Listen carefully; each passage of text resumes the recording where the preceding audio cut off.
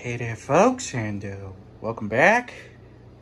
I guess today we're doing the Hungry Man Salisbury. I've always pronounced it Salisbury steak, but clearly it's Salisbury. It's the Hungry Man Salisbury sausage.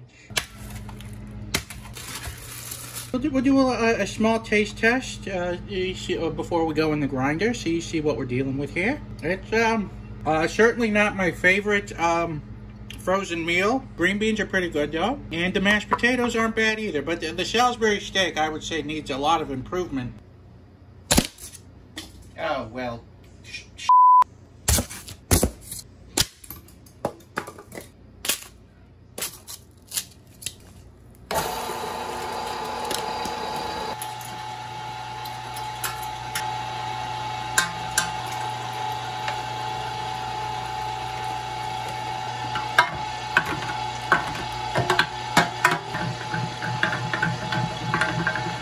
Well, it looks like baby food. I'm sure once it's actually cooked, it may actually look quite delicious. So, you know, let's get to the stuffing. Climbing up on Salisbury Hill, I could see the sausage lights. Grab your things, I've come to bring you sausages.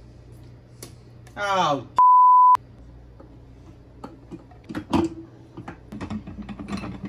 in 3, 2, 1, let's sausage!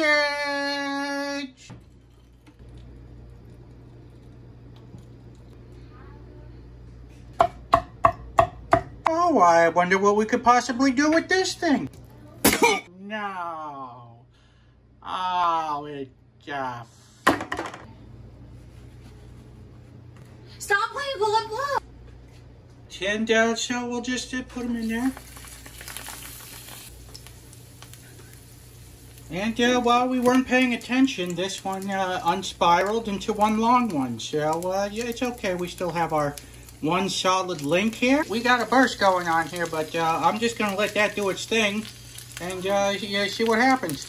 It's amazing. This thing will not stop spilling out. This is a sad moment for this show. It's obvious to me there's no end in sight of this thing just oozing itself out. So let's just get it out of there. You disappoint me in more ways than I could possibly explain. Why didn't you solidify?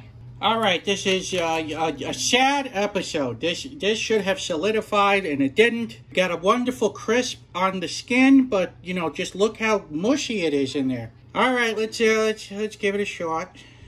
It is unreasonably hot.